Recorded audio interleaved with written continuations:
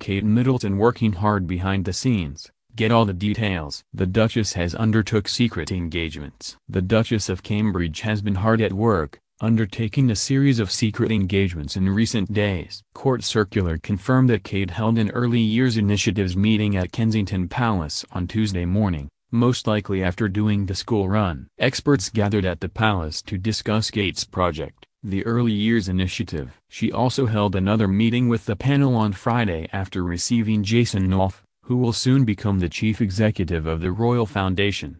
Jason, who has worked with Prince William and Kate for the past couple of years, is the senior advisor to the royal couple, and his responsibilities include advising their Royal Highnesses on their charitable initiatives, including work on the environment, mental health, and early childhood, and supporting a review of the charitable structures that underpin their work.